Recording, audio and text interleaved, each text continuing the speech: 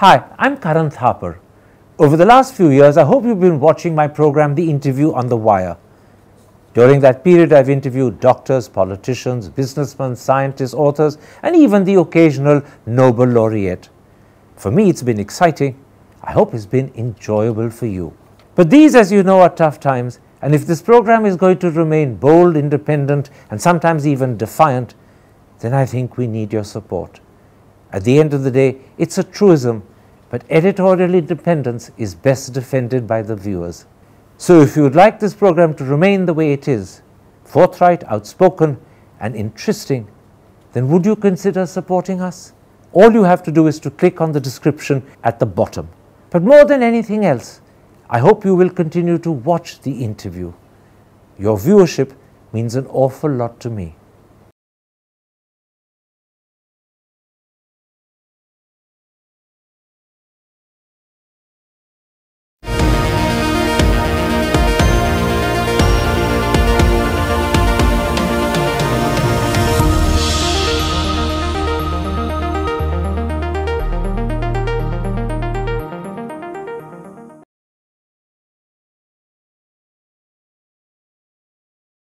Hello and welcome to a special interview for The Wire.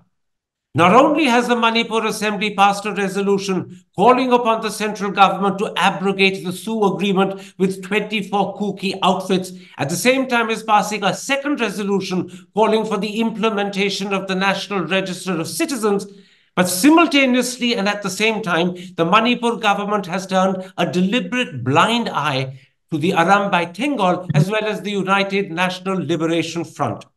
Both outfits seem to have taken the law into their hands. They're clearly defying the police, and they seem to be threatening the state. And that raises the critical question, how do the Kukis in Manipur view these developments? Joining me now is the well-known and highly regarded Kuki politician, BJP MLA Paolienlal Haokip. Mr. Haokip, the Manipur Assembly has passed a resolution calling upon the central government to completely abrogate the Sioux Pact with Kuki Zo militant groups. It wants this done in the interest of ensuring peace and security in the region. Tell me, as a member of the Assembly and also as a member of the BJP, how do you respond to this?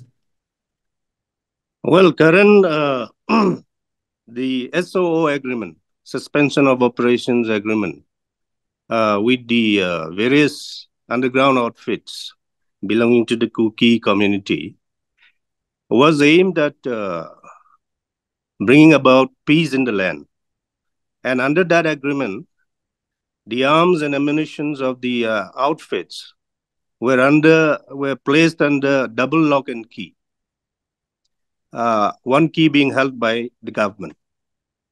Now, on the other hand, you have the Arambai Tenggol and the UNLF Pambay group looting state armories and brandishing those arms openly in the valley, which is more conducive to peace. The continuation of an agreement wherein insurgents are required to place their arms under lock and key, or an agreement where the government turns a Nelson's eye to the open looting of arms and the open brandishing of arms and weapons in the valley. Let's first focus on the resolution passed by the Manipur Assembly wanting the abrogation of the Sioux agreements. I'll come to Arambai Tenggol and UNLF after that. That would be easier for an audience outside Manipur to follow our argument.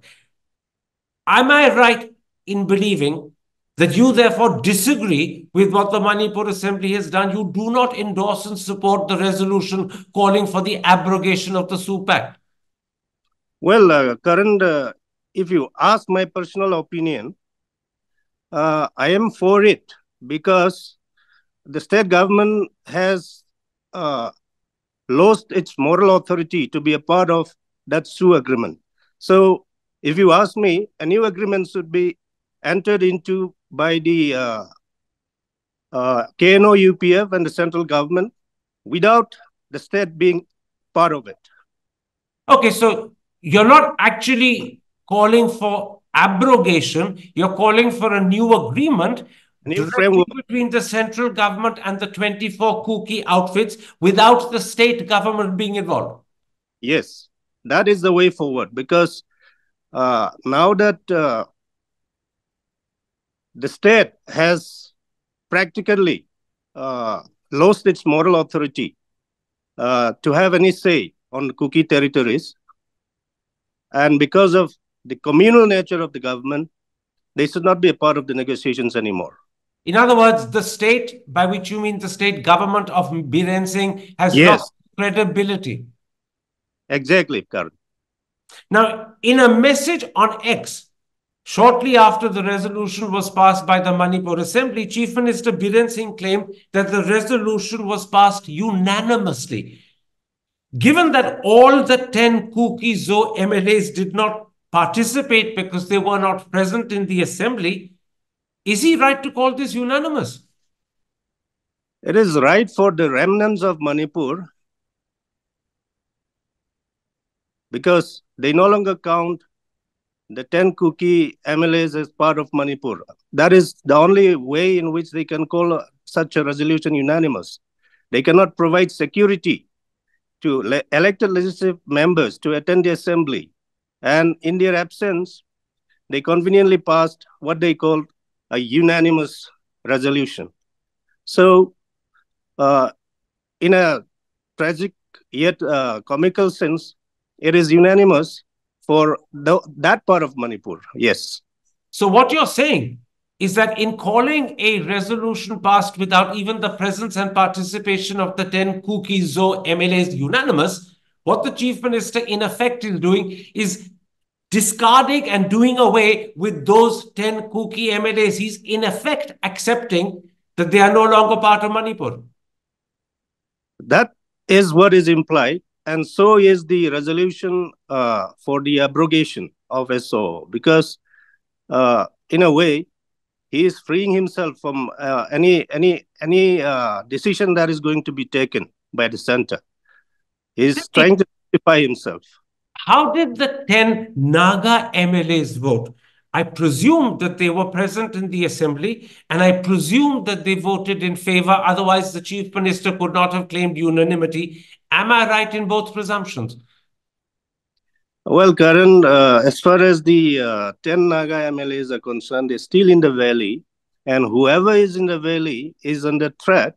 And as you might recall, whoever raises a sane voice, be it the respected human rights activist Bablu Loitongbam, be it Brinda, they have been either brindalized or bablued by the Arambai Tenggol. But are you suggesting that the 10 Naga MLAs, who I presume voted in favor of the resolution to abrogate the Sioux agreements, did so under some sort of compulsion? Is that what you're suggesting? First of all, I don't think there was any voting. And but the fact that they failed to protest would mean that they agreed to the resolution. But like I said, they could not have possibly opposed such a resolution living in Imphal. You're saying they agreed in quotations because they could not have opposed it because they're living in Imphal, and that means they would come under the influence and pressure of the Meitei, which is the majority in Imphal. Is that what you're saying? Not the Meitei per se, Karan. There is a radicalized group patronized by the chief minister, and even the state legislators have been made to take an oath before the Arambai Tenggol. So in other words, the Naga MLAs, if they voted in favor, and you presume they did, would have done so under pressure from the Arambai Tenggol? Not a direct pressure as such, Karan, but... What sort of pressure then? I mean, if the Arambai Tenggol can take on people like Bablu, people like Brinda, what would prevent them from attacking any legislator who dare propose or oppose a resolution that was dictated by the Arambai Tenggol. That resolution was dictated by Arambai Tenggol at Kangla Fort. Let me ask you this. Have differences emerged between the Kuki community on the one side and the Naga community on the other, particularly over this resolution, which it seems the Naga MLAs, for whichever reason, supported? Have differences begun to emerge between the Kuki and the Naga? Not at all, Karan. We understand the situation they are in. And like I said, it was not a voted resolution. It was a bulldoze resolution under the diktat of Arambai Tenggol, which has assumed, the right to exercise force over the state. The right to use physical force is the prerogative of the state, but the state today in Imphal has apparently surrendered that right to Arambai Tenggol. I'll come to Arambai Tenggol in a moment's time because that will certainly be a major part of our interview, as I indicated in my introduction. But one more question about the resolution calling for the abrogation of the Sioux agreements with the Kuki militants. You and the other 9 Kuki MLAs issued a press release shortly after the resolution was passed. And you pointed out in that press release that a joint monitoring group exists to oversee the agreement. And you then asked a specific question, which I want to put to you. You said, we would like to question whether the resolution adopted by the August House was passed on any report or observations of the JMG, which is the only official mechanism to determine whether any violation of the ground rules has taken place or not. Was there any indication from the JMG that the ground rules that determined the Sioux agreement were being violated by the Kuki militants? I have to point out to you, and the audience will know this, that this has been alleged by Meitei groups since May. And the Meitei groups have been claiming that the Kuki militants who surrendered their weapons have somehow got access back to them and that the ground rules have been violated. So what is the answer to your question which you raised in that press release? I mean, the monitoring has been going on, and the monitoring reports have always suggested that there has been no violation, that the cadres are in the camp, that the arms are under lock and key. Now, when such a genocidal war is thrust upon you, as a community, people tend to arm themselves. Now, to presume, like the Meiteis, some of the Meiteis did, that all the arms that were used in the defense of villages necessarily comes from those camps is a fallacy. And the whole problem in Manipur is because of false trajectories, false narratives, falsehoods.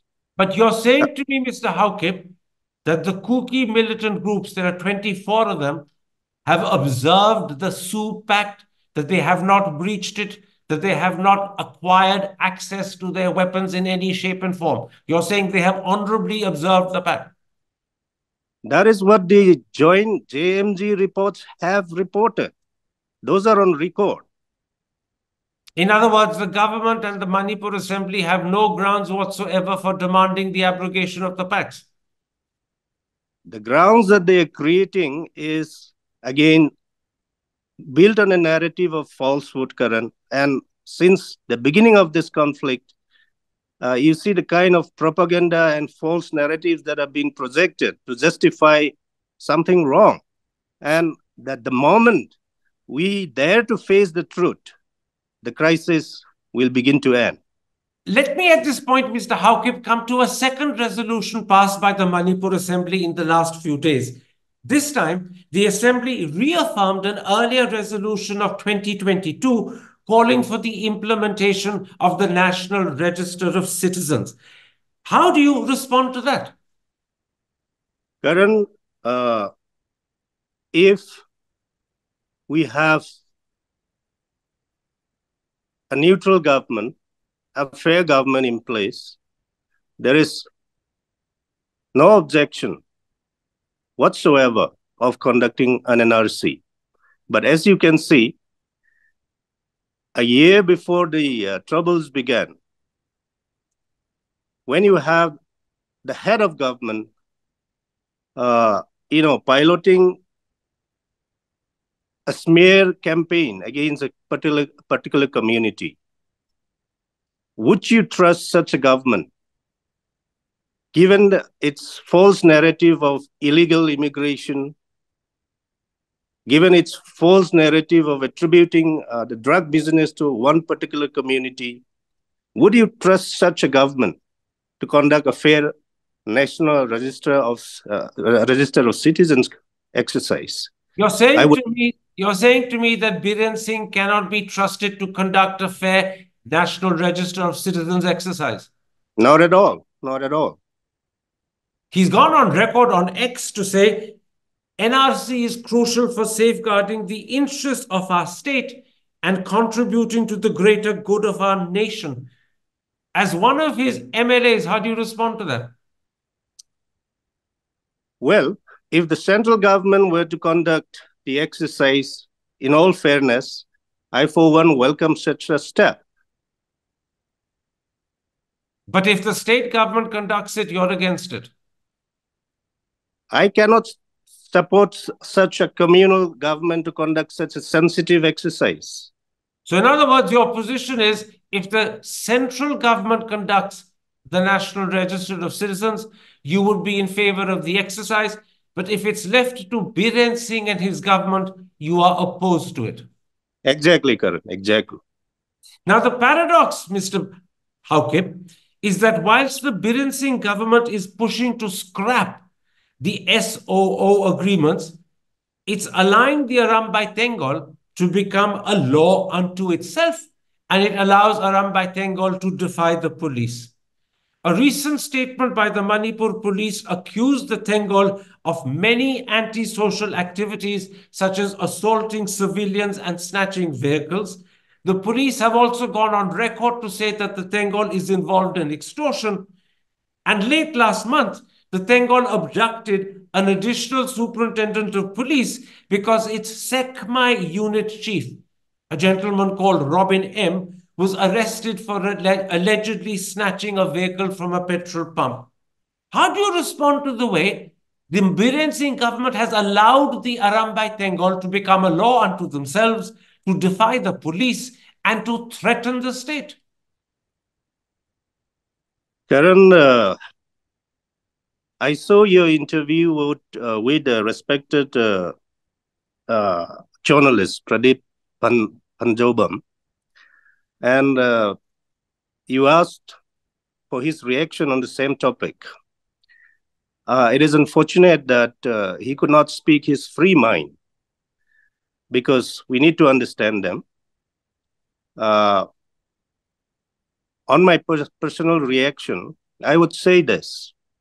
The Arambai Tenggol has been created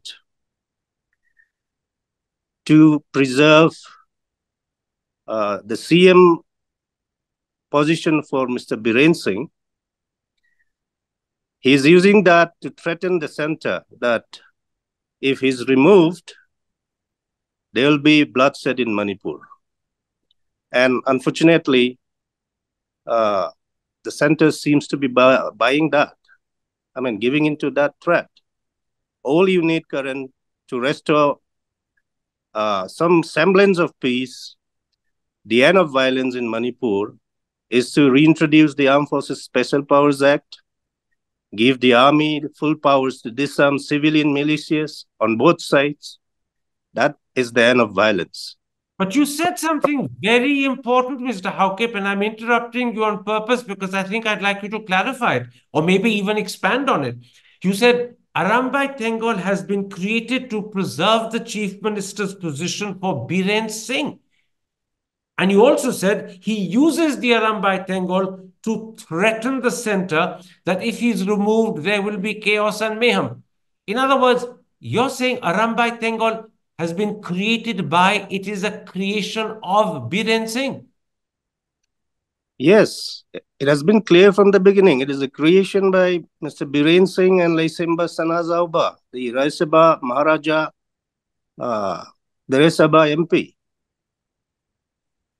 In other words, it is a creature and it does what the chief minister wants it to do. Arambai Tenggol carries out the chief minister's orders. Yes, Karan, how do you explain all the legislators of a state, gathered in a place at Kangla Fort and made to take oaths before a civil militia? Where is the chief minister? Where is the government there? Where is the state force there? Have you, in your long span of journalism, Karan, ever witnessed such a desecration of the state's authority?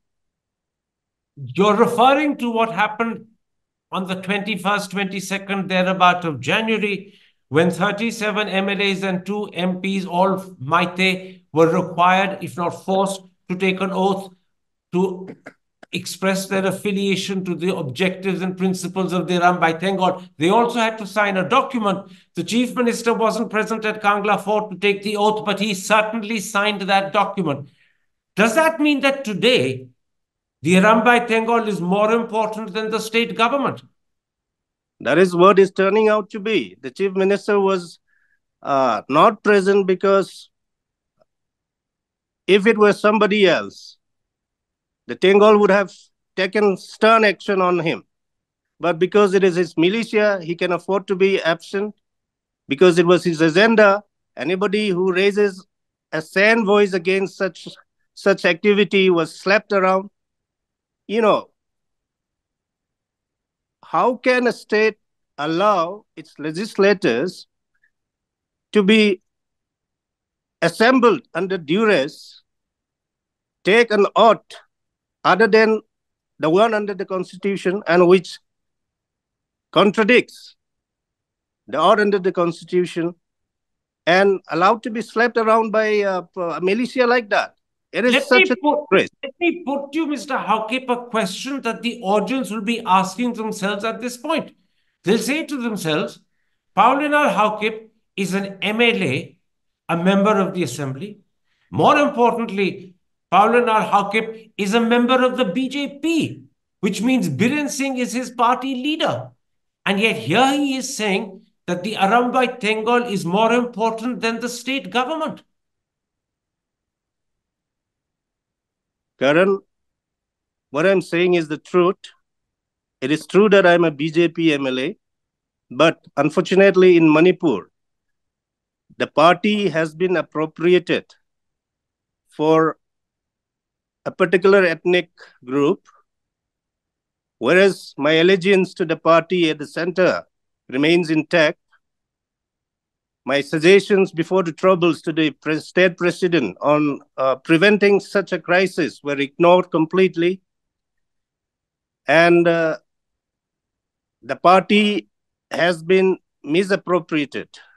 Let me, at this point, quote to you what a police officer told the Hindu about the Arambai Tenggol. He said, "Our hands are tied. We are stopped from taking action against the miscreants."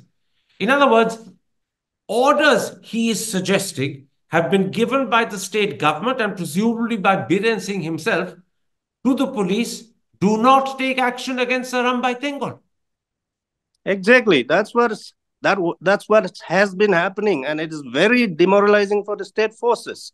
And there have been ample instances where Arambai Tenggol personnel has been injected into the state commando units. It was proven in More. You're saying Arambai Tenggol personnel have now infiltrated and have been deliberately brought in to state militia units. They have been embedded. The state commando, the Arambai Tenggol personnel have been embedded in several instances alongside the state commando units. And has this been done by Biren Singh? Nobody would have dared to do such a thing without his authority, Karan. Does this explain why the Arambai Tenggol had the capacity and the audacity to abduct an additional superintendent of police and physically beat him up? Precisely, precisely.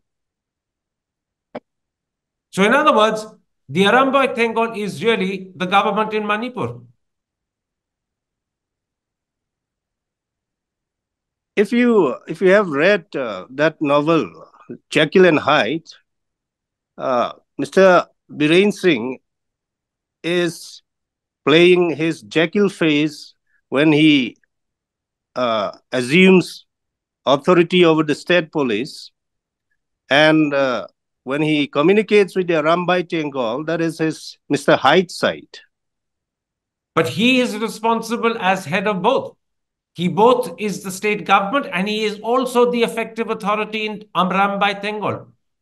Yes, and he must be tried and prosecuted for the inhuman crimes that have followed, that have unfolded in Manipur. Mr. Haokip, a second worrying development concerns the United National Liberation Front, a previously underground Maite extremist militia group, which has now, as a result of a peace treaty signed in November with the central government, come overground. It was intended, when that peace treaty was signed, that the UNLF would be kept in camps and monitored by central agencies, just as the Sioux groups under the Kuki arrangement are also kept in camps. But the Hindu says that the UNLF are roaming around in vehicles, brandishing weapons, indulging in violence against security forces, and even looting police armories. Again, is this being done with the permission and with the knowledge of the chief minister? Is he once again complicit? Otherwise, how can that ever happen, Karan? If the state were to deliver on its responsibility, there is no scope for, militants to roam about like that openly, brandishing automatic weapons. Now, since you mentioned that, if you look at the narratives built on the SOO groups taking part in the defense of villages, there are no videos. It is all the videos that have come out from the Kuki side are videos of village volunteers. Now, if you look at the videos that have emerged from Imphal Valley, it is the MPLA, that is the UNLF, MPA, Manipur People's Army. Those are cadres of the UNLF. They have been brandishing all very sophisticated weapons in huge numbers, in huge quantities. And there were videos of them openly brandishing those weapons and running by the chief minister's bungalow, running past the chief minister's bungalow with all the security personnel just acting as mere spectators. You're saying to me that not only is the chief minister aware of how the UNLF are behaving, brandishing weapons, looting armories, physically assaulting security personnel, he's happy for them to do so. He's not just aware they're doing it, he's happy for them to do so. And in effect, you're saying they're doing it with his connivance or permission. Like I said, I will not say it is with his connivance, but I'll say this. If he were to act as a chief minister should, such things should never happen and could never happen. He's, in other words, allowing them to happen. Yes. Which means he's happy for them to happen. Obviously, logic follows. Again, listening to the second part of our interview, the audience will have got the following thought in their head, and I want to put it to you. The audience will say that it seems Mr. Biren Singh has two aims. Firstly, to scupper the Sioux agreement, which would upset the Kuki-Zo community. And secondly, to give a free hand to Arambai Tenggol and the UNLF, which would please the Maite community. If that thought is occurring to the audience, how would you respond to it? Well, as far as the Kuki Joe community are concerned, Karan, they would rather that the SOO is abrogated so that the SOO cadres can join in freely, like the UNLF cadres did in defending our land and our homes and our hearts. That is the sentiment the people has begun to feel. The Kukizo people has begun to feel. Well, there is an ethnic cleansing war being waged on us by radical Meitei supported by the state. Our Sioux cadres are held in camps and their arms and ammunition are kept under lock and key, which they feel is very unfair. Tell me something. Something has emerged very clearly right through this interview. You do not trust Biren Singh. At one point, you said his government has no credibility. You have deep differences with him, but equally deep differences also with other Meitei MLAs who are members of the BJP. They are your partymen because they are part of the BJP, but you have deep differences with them. Why have you not resigned from the BJP? Let me correct you there. There are very sensible Meitei legislators who do not want this to happen. But the moment they raise their voice against Mr. Biren, they are threatened. They have been terrorized. And a colleague of mine, Dr. Raghumani, when he raised some sensible voices against Mr. Biren, when he demanded that the CBI or the central agencies should investigate into the seizure of a huge quantity of drugs in Delhi, which belongs to the Itocha syndicate. His house was raided, his son was trashed, and he was warned. Now, under such a political environment, most of the sensible legislators are also keeping quiet. They are not supportive of the agenda. You're saying that Biren Singh is also intimidating Meitei MLAs? Exactly. So Biren Singh is the key problem in Manipur? Beg your pardon? Is Biren Singh the key problem in Manipur? He has been and he will continue to be, Karan. Have you shared your thoughts with people like Amit Shah and Narendra Modi? I beg your pardon, Karan? Have you shared your thoughts with people like Amit Shah and Narendra Modi? The Honorable Prime Minister, unfortunately, could not still find time for us, despite we seeking an appointment with him.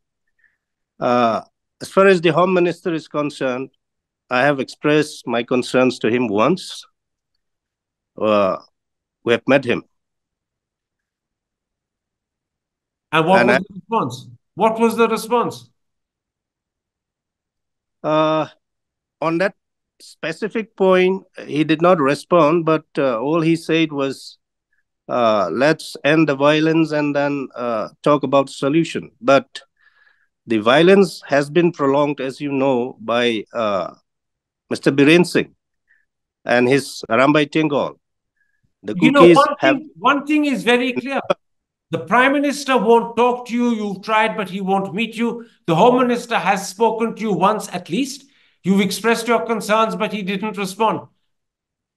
Why then do you continue to be part of the BJP? They are allowing someone you consider to be the key cause of the problem, Biren Singh, to continue as Chief Minister. Biren Singh is encouraging, promoting, practically effectively running the Arambai Tenggol. You said so yourself. Why then do you continue to be part of this government? Why do you continue to be part of this party? Karan, the party cannot be allowed to be appropriated by people who are untruthful, people who are a danger to the state, a danger to society. We have to fight to win back the party for the people. But it's a losing fight at the moment. All battles might not be a winning battle, but we have to keep fighting the good fight. But Biren Singh looks deeply entrenched. No one's taking any effort or step to remove him. So what happens now? I think he's made to feel that way, and a time will come, reckoning will come. When will that be? I'm hopeful. I'm not a prophet. I cannot say when, but I'm hopeful that. In the meantime, the situation in Manipur is steadily getting worse. Yes, it is getting worse, and the worse it gets, I think the nearer we are to a solution. That sounds philosophical. You're getting to rock bottom, and you believe somewhere at rock bottom there will be a solution. Yes. All right, we'll end it there. But it does look to the audience as if this is a pretty hopeless situation in Manipur. It is hopeless, but the moment the central government, the Honorable Prime Minister, and the Honorable Union Home Minister wants to end it, it is not a difficult thing at all. Now you're suggesting they are to blame. You say the moment the Prime Minister and the Honorable Home Minister want to end it, it won't take long at all. But they don't show any signs of wanting to end it, so they are to blame. I mean, I would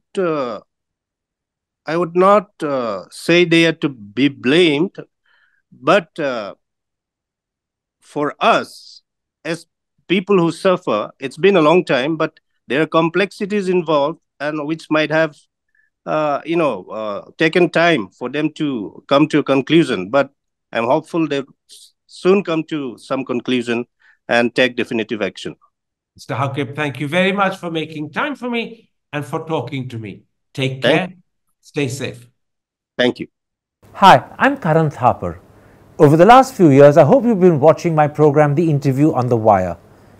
During that period, I've interviewed doctors, politicians, businessmen, scientists, authors, and even the occasional Nobel laureate. For me, it's been exciting. I hope it's been enjoyable for you. But these, as you know, are tough times, and if this program is going to remain bold, independent, and sometimes even defiant, then I think we need your support. At the end of the day, it's a truism, but editorial independence is best defended by the viewers. So if you would like this program to remain the way it is, forthright, outspoken, and interesting, then would you consider supporting us? All you have to do is to click on the description at the bottom. But more than anything else, I hope you will continue to watch The Interview. Your viewership means an awful lot to me.